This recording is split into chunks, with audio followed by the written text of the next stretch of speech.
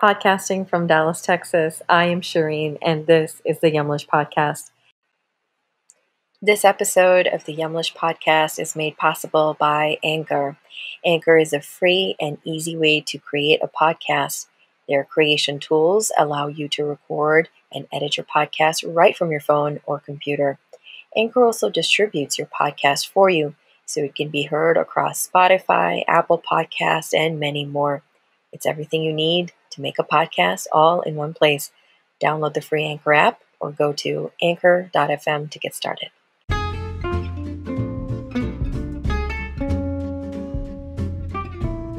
Yumlish empowers people with chronic conditions like type 2 diabetes and heart disease to take charge of their health through diet.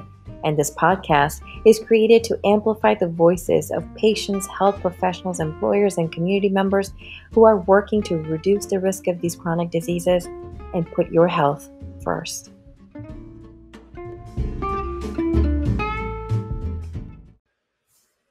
Registered nurse Shirley Roberts talks about her journey to become a nurse, especially working for a community clinic, the kinds of services that are provided in this clinic pre-COVID and now with COVID-19, and the impact COVID-19 has had on her patients, especially on those with diabetes.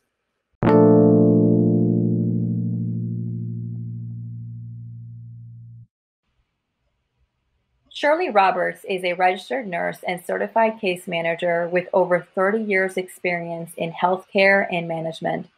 For the last 6.5 years, Shirley has been employed as the clinic nurse manager of the Grace Community Clinic, a faith-based, nonprofit-free charitable clinic located in Grapevine, Texas. Welcome, Shirley. Thank you. Great to have you on. So with that, Shirley, I want to go into a little bit about your story. What prompted you to become a nurse? What was that journey like? Oh, wow. I have always wanted to be a nurse. When I was a little child, I wanted to be a nurse. And I would read all the novels, the stories about nurses, some biographies about nurses. So this was something I always wanted to do. And my journey through school, and then I was later starting college. I started college and then I ended up getting married. And so then life took some other changes, but then I didn't ever let go of that dream. And so here I am as a nurse and been doing it for over 30 years. Lovely. And then how did you make your way into Grace and specifically the community clinic? Well, the beauty about nursing is that there's a lot of avenues you can take. I started out as an ER nurse. I did that for 11 years. I went into doing case management. So I was managing the catastrophic patients, medically complex patients. I did that for probably about 5 or 6 years. And then I ended up doing many different things, hospice and lots of other things. And I guess the last 7 years before I came to Grace, I was working at a surgical hospital, managing a surgical unit. And I will tell you that the direction that I took, God was speaking to me in my heart. And he was speaking to me probably for about 4 months that there was something that I needed to do. And I have never experienced that feeling that there was something telling me that I needed to just give it to God and that he's going to point me in a direction that I've never taken before. And so during that period of time, we made some other changes, and that little gnawing feeling went away for a short period of time, but it still wasn't that. God was still speaking to me. And so one day one Saturday, I opened up my personal email. I'm in work email all the time, so I don't do that with home email, but I did. And there was this position that was available to run the Grace Community Clinic. I was a little familiar with that clinic as I had submitted a volunteer application some time ago, but because I was so busy in my regular job, I wasn't able to do it at that time. So I thought, oh my gosh, let me look into this. And I did. And it was a 6 weeks journey before I made that decision. But after I made that decision, I didn't have that gnawing feeling anymore. So it was, I would, I know for sure that this is where I need to be. Oh, that's so lovely. I love that story. So with that, Shirley, I want to learn a little bit about the types of services that you provide to your patients generally pre-COVID. What kind of services do you guys provide there? Okay, well, we are, as you said, a faith-based nonprofit. So we have many programs within Grace, and the program that, of course, I'm tied to right, here is with the clinic, and we provide a medical home for clients that do not have another place to go for a medical home. We provide internal medicine, family practice.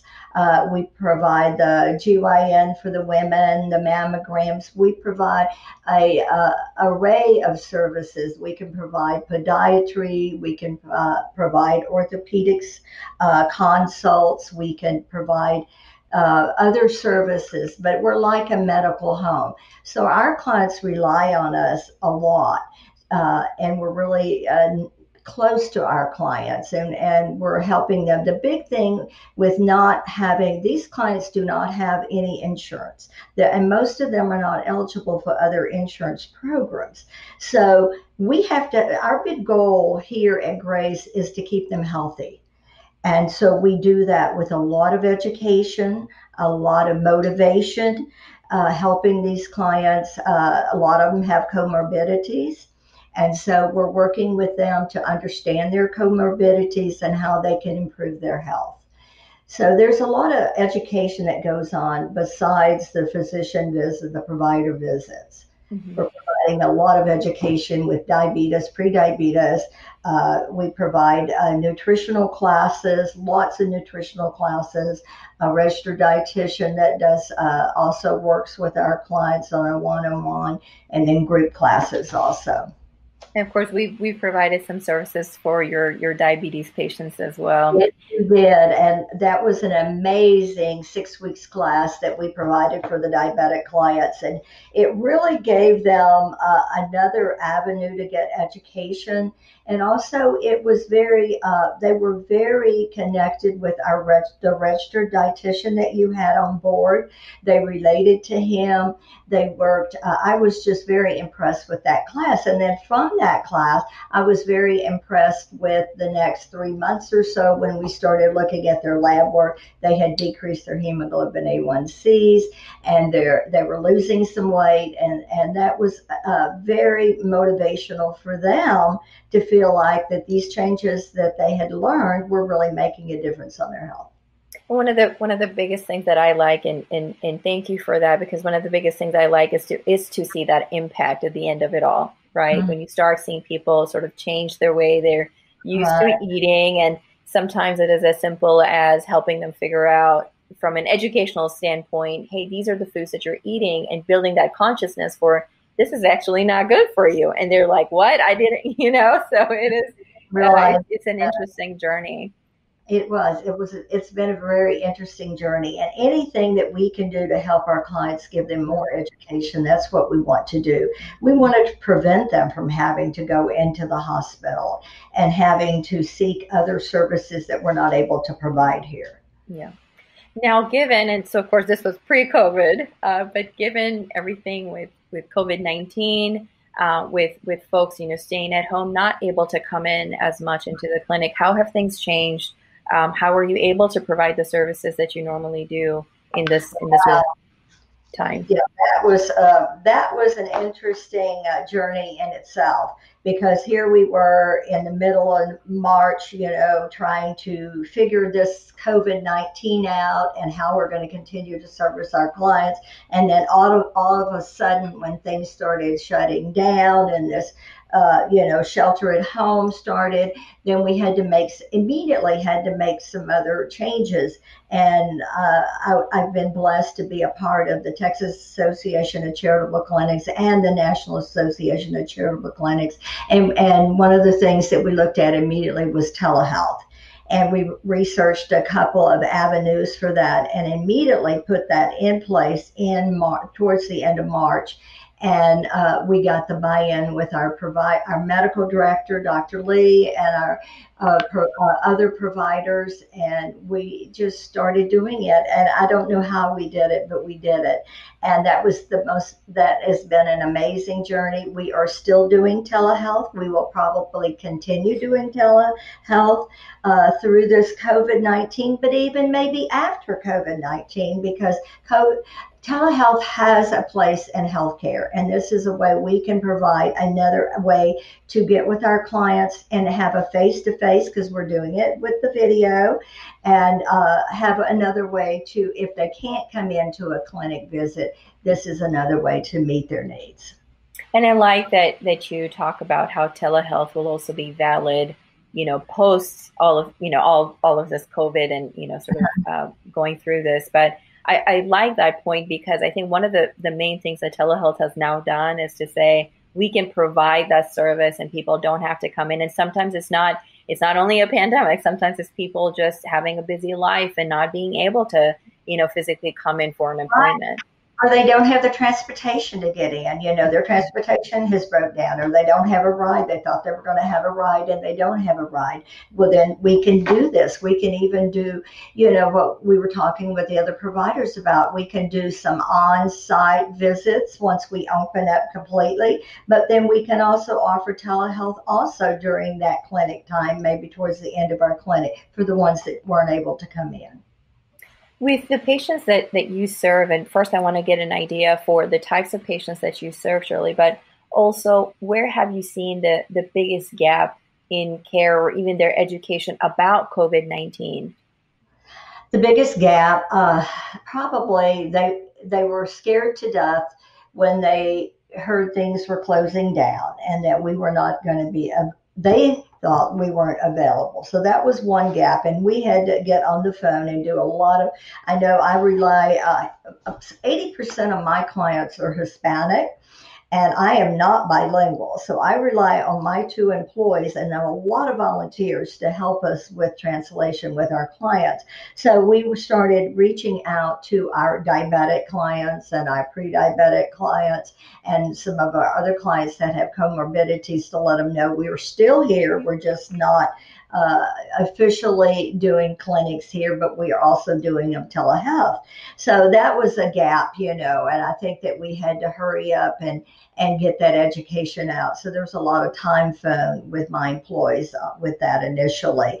But once the word of mouth got out there, then they were calling us and realizing, and Grace, besides this, we have a food pantry and we have client services. And so they had to find another way, to service it. So instead of clients coming in and shopping in the food pantry, they had to figure out, okay, they're putting boxes together and then they will do a drive-through and pick those boxes up. But we had to educate them also to let them know we're still here, even though COVID-19 is going on.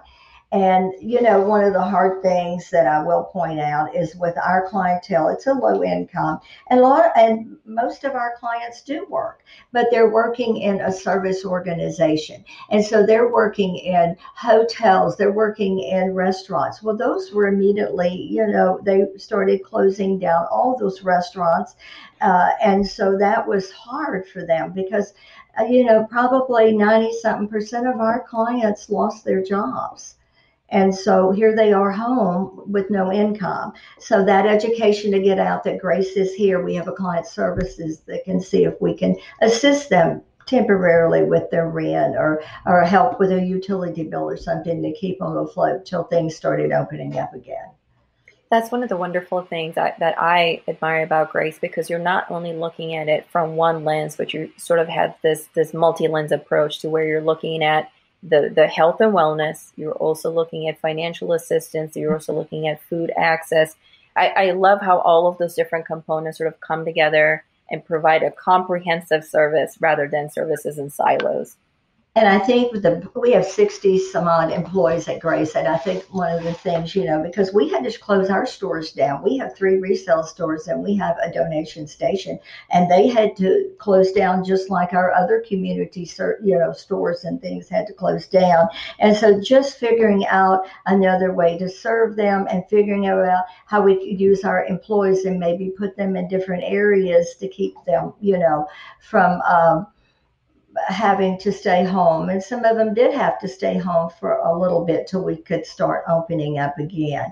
But then, when you look at the community as a whole, I guess I look at, our clients here at Grace, usually they don't have jobs they can do at home.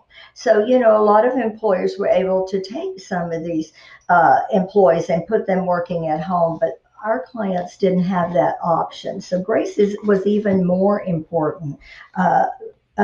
Places like Grace were important to help during that period of time to get them back on their feet. Has there been, from the clinic side, has there been an impact on their health from the stress, the anxiety, just the uncertainty? There has been, and we're seeing people, and the blessing here, and I could use another counselor or two. We're seeing them being more open to counseling, and that's a service that we provide here. So we were able to do that telehealth too, and so we're seeing more clients need that service. We see more stress in the community. And I think that we just have to be open to helping these people during this period of time. It's called stress for us too, because, to think that we had to change a whole way of doing business, but to ensure that we are still providing. And I think I was scared at one point of that we weren't going to be able to provide maybe, we have donated medications, over-the-counter medication, and that's a big piece of their treatment, and donated insulin. So what if we couldn't provide that, and what would happen? And the blessing that we have been able to is to continue doing that, but in a different way. I think one of the other things is the well woman visits and the mammograms. Those have had to be put on hold for a few months during this time.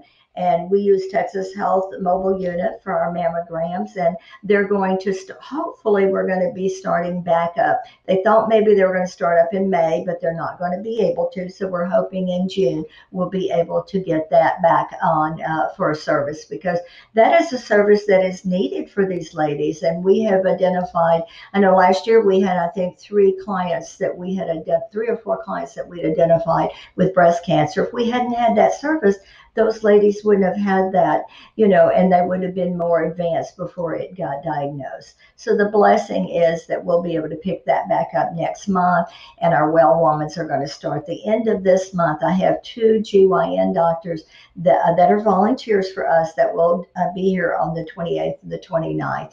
And all of this is going to be done.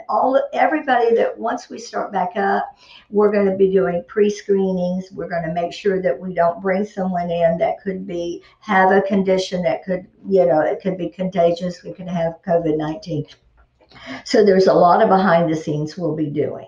That's great. So a lot of what we'll have to do, to keep everybody safe, to keep our clients safe, our employees safe, and all of our volunteers safe. Right. So you just have to screen them and make sure they're okay to come in, and then provide service as you were before. The beauty of everything is that we're working together as a community. And I will say Tarrant County, I'm so blessed to be in Tarrant County, and Dallas has done a great job too. But Tarrant County has a pre-screening tool, and so does our electronic health record, but it's a little bit more detailed with Tarrant County Health Department. And we're helping our clients if they feel like they have symptoms. We're helping them with that pre-screening tool.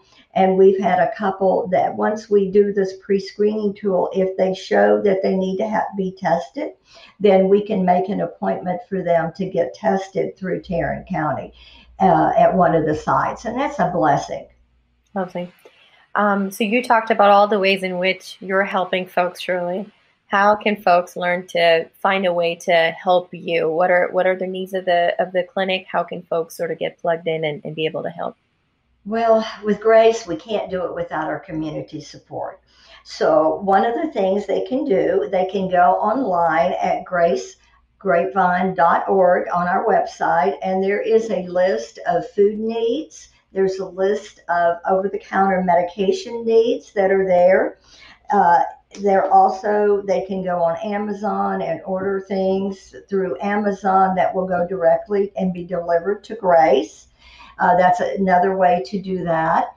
And it's all on the website. And then, there's always, we appreciate all the financial donations that have come in during this period of time to really help us help with these clients that need assistance with their utilities and their rent and things like that. So there's always that way. And then the other, I will always say, as if none of that is something that someone can do, they can pray for us and pray for our clients and help us during this period of time.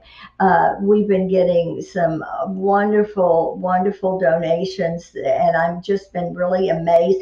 PPE, which is personal protective equipment, that's something that's a shortage across the country. And we have been blessed just recently. People have made face masks for us. People have donated PPE for us. I've had students that in high school and it was on the news a few weeks ago, they made face masks. This boy got this idea. His mom is a anesthesiologist, and he wanted to get back and do something to help with this PPE shortage. So he developed a way to make face shields, and he had two other students help him in this private school in South Lake Clarendon, and they have been amazing. They had delivered 100 face shields to us. They're also going out in the community and delivering to some of the other charitable clinics to help them with this need. Because once we open up, we're going to be wearing PPE. We're going to be needing to wear these protective things to protect ourselves and our clients. Lovely. And that's such an endearing story when we have students and young members of the community actually step in and provide this type of solution. I'm so impressed with these guys that did this, and just, oh my gosh, their servant hearts is wonderful. Lovely. So with that, Shirley, we're toward the end of the episode. I would love to ask at this point, how can people connect with you, learn more about your work? Well, go on gracegrapevine.org and you can find, I'm Shirley Roberts. You can find my email address, my work telephone number. You can look at some of our other programs that we have, and you can also communicate with them directly. Sounds great. Well, it was a pleasure having you on, Shirley. And thank you, Shireen, for everything you're doing to help our community. Thank you so much for your time. Thank you.